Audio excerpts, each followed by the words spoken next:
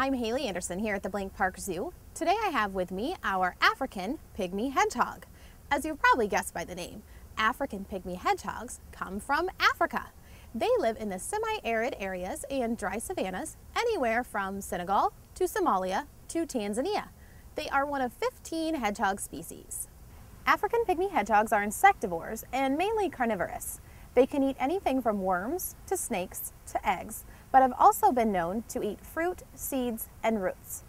They will consume approximately 1/3 of their body weight per night. Although they have fairly good eyesight with some degree of color vision, they depend far more on their excellent sense of hearing and smell. With these senses, they can detect prey 2 inches or more below the ground.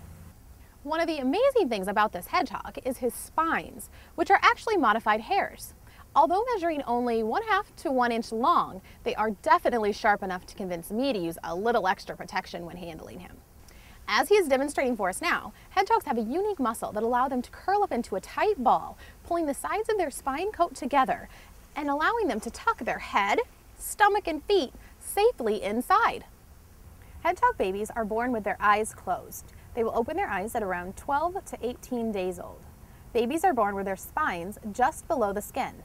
The spines start to appear within 24 hours. Thank you for learning more about the African Pygmy Hedgehog, one of our new education animals here at the Blank Park Zoo. Remember, while none of our education animals are on exhibit here at the zoo, we can bring them to you during one of our various outreach programs.